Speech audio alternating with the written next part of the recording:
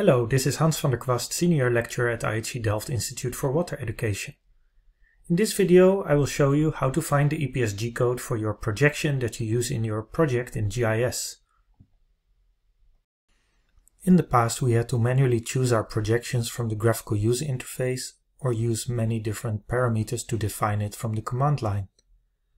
This caused a lot of confusion among different projections within the same project. Nowadays, most GIS systems use EPSG codes as Spatial Reference System Identifiers, or SRIDs, and EPSG definition data for identifying projections and performing transformations between these systems, while some also support SRIDs issued by other organizations, such as Esri.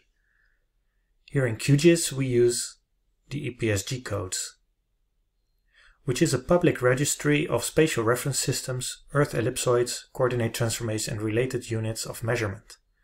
Each entity is assigned an EPSG code between 1024 and 32767, along with a standard machine-readable, well-known text representation. This catalog is actively maintained by the IOGP Geomatics Committee, where IOGP stands for International Association of Oil and Gas Producers. For example, if we would like to represent a Dutch projection in an EPSG code, we use the code 28992, which then represents Amersfoort Rijksdriehoekstelsel and then a new version. There's also an old version which has a different number. So by just using this number, we standardize the use of the correct projection. If we want to use the UTM zone that covers the Netherlands, zone 31 North, with the datum WGS84, we use the EPSG code 32631. The codes are also a bit standardized. So 32 stands for UTM on WGS84, and 6 is for Northern Hemisphere, and 7 for Southern Hemisphere, and then 31 is the zone number. If we want to use the geographic coordinate system on WGS84, so with the units latitude, longitude, we use the EPSG code 4326. So how can we find the EPSG code of our project? Well, if you work in a certain country, you can always check with the mapping agency which projection is used, and maybe they even know the EPSG code. Often, however, that is not feasible. Then you can use these different websites.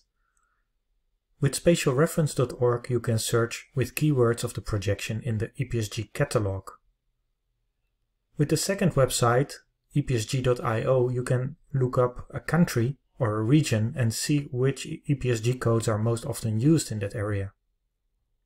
If you already have a file, like a shapefile with a PRJ file, you can upload it to PRJ to EPSG.org and it will return the EPSG code.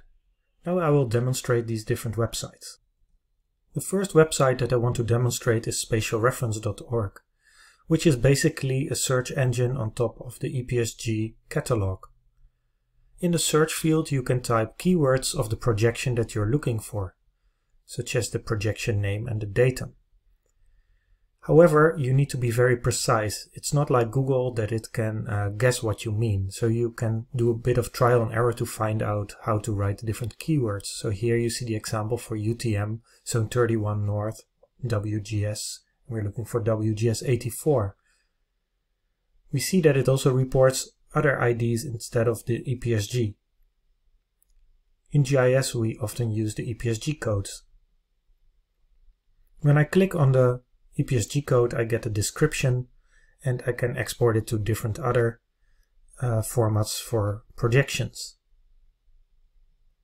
But for use in QGIS, for example, it's enough to simply copy this EPSG code and share it also with your project members.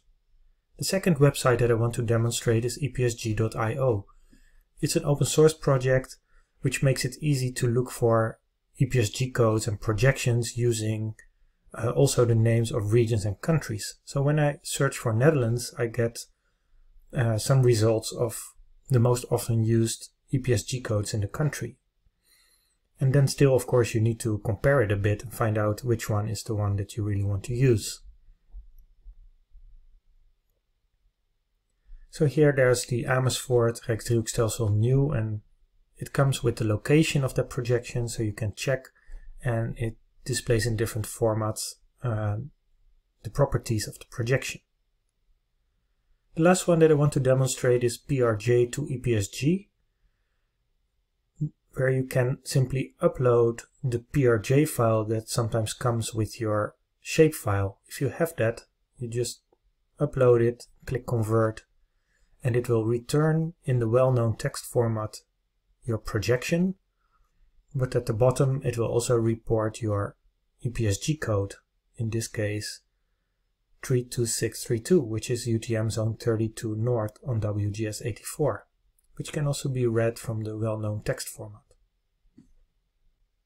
In this video you've learned what the EPSG code is and how useful that is in GIS to standardize the projection in a project and share it with your colleagues, and 3 different websites where you can find your projection and the EPSG code. I hope you enjoyed the video, and please subscribe to my YouTube channel if you want to get updates for new videos, and you can find more free materials at gisopencourseware.org.